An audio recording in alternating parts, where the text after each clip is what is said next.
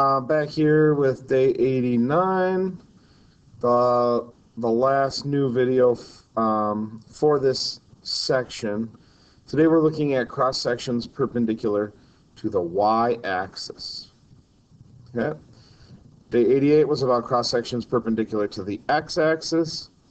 Obviously, when we switch how these cross sections are divided, it's going to change the volume, and it's going to have to change how we think about it.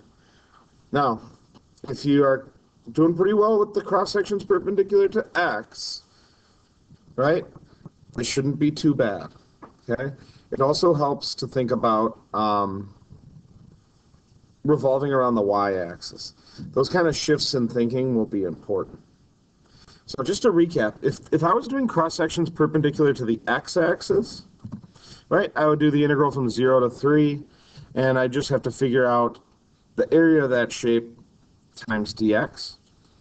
And, you know, if it's a square, I know the distance, right? One of the sides of the square is top function minus bottom function. So I do top function minus bottom function quantity squared. But let's take a look at this example here. So here's region R. Region R is bounded by the functions y equals 3x and y equals x squared. First thing you'd want to do is identify which one is 3x and which one is x squared. That should be pretty easy for you. Just looking at this thing, the linear one has got to be 3x. The one that's a parabola has to be x squared. So right away, I just want to write that in there just so when I'm looking at this later, I can figure it out. We don't have to worry about intersections because it's labeled for us. We labeled it 3, 9. Again, the first question they'd probably ask is for you to find the area of R. As we're doing all this crazy stuff, don't forget about the simple stuff like finding the area of a bounded region. Right? If I wanted to find the area of R, I would do the integral from 0 to 3 of 3x minus x squared. And I'd just hammer that thing out. If this was no calculator, they'd probably make you solve it out by hand. But again, not terrible, doable. We could figure it out. What I'm specifically focusing on today is cross sections perpendicular to the y-axis. So here's what they might say. They might say region R is the base of solid whose cross sections perpendicular to y-axis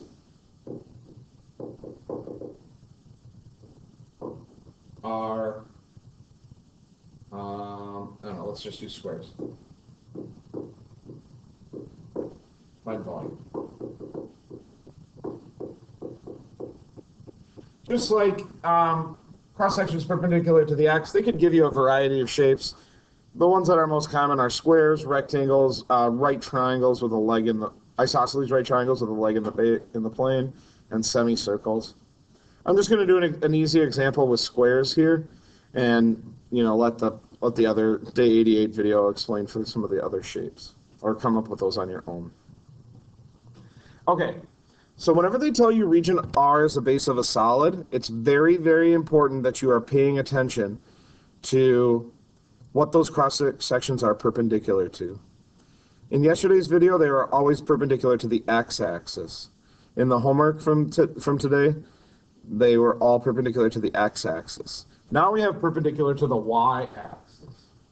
When you're reading this problem, you really need to notice that these things are perpendicular to the y-axis. So if we think about these, okay, here's the y-axis, right? Perpendicular to the y-axis would be running this way. Okay? And again, that's the base of the square, and the square pops up out of the page. It's kind of hard to draw, but I'll try. Let me see how I want to do this. Okay, so there is that square popping up. the first thing you should notice is this is no longer top function minus bottom function. Because we're perpendicular to the y-axis, we're going to have to think of this in a new way. Also, just like when we revolved around the y-axis, we had to change our limits of integration, right? If I revolved r around the x-axis, my integral would go 0 to 3. But if I revolve around the y-axis, I'd have to do the integral from 0 to 9. Okay? Same thing, same change is going to be here. What I want to do is I want to figure out what is this distance. Because once I know that distance, I also know the height, and I can multiply them together to get the area of the shape. Okay? Instead of doing top function minus bottom function, I need to do right minus left. But, so that's a big difference. I need to do right minus left, but both must be solved for x. I need an x equals for my right function, and I need an x equals for my left function. Okay? So the actual things I'm going to be integrating here are going to be in terms of y. So the first thing I want to do is I want to solve these two equations for x. Well, they're pretty simple to solve. If y equals x squared, then x would equal root y. So my right function here is root y. My left function here would be, I would divide by 3 on both of them, and I'd get x equals 1/3 y. You could also put y over 3. It's the same thing.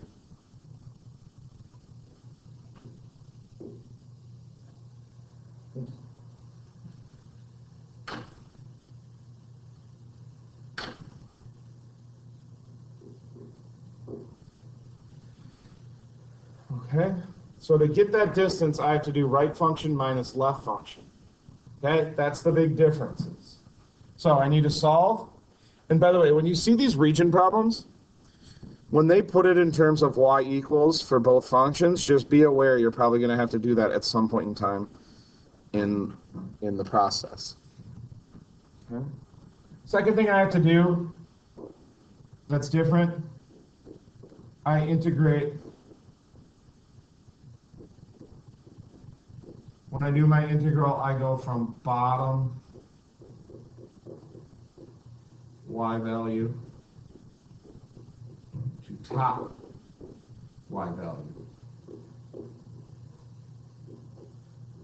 Okay, so that's just like how when we're revolving around the y-axis. So that shouldn't be totally foreign to us. Just look back to the revolving around the y-axis video.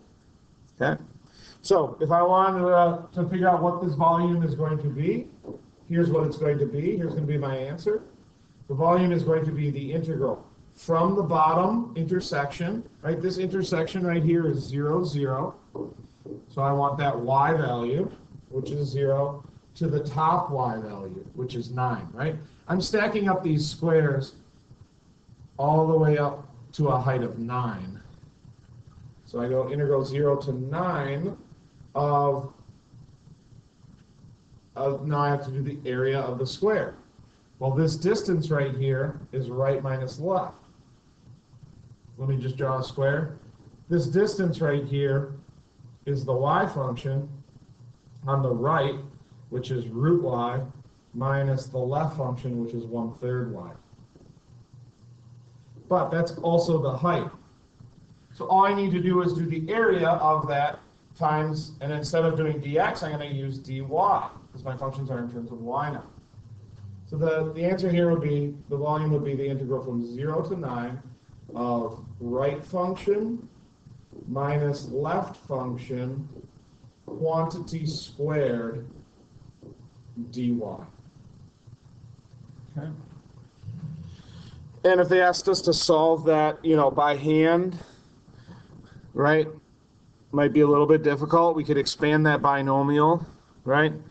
But if it's on a calculator, sometimes people are like, well, wait, where's the y button? Right, you can just enter it in terms of everything in terms of x. Okay.